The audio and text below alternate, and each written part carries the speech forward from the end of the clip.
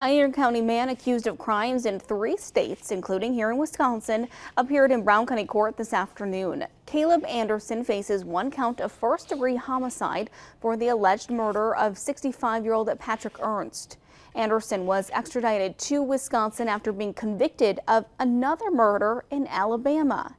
Anderson's alleged crime spree started in Upper Michigan, where he's accused of assaulting an 18-year-old woman. Police say he then drove down to Wisconsin, where he allegedly murdered Ernst in his apartment on Green Bay's west side. Anderson then drove to Alabama, where he killed another man in his apartment. He's been sentenced to life without parole for that murder. During Anderson's initial appearance today here in Brown County Court, the judge ordered a cash bond of $2 million. He's scheduled to appear next at the end of this month.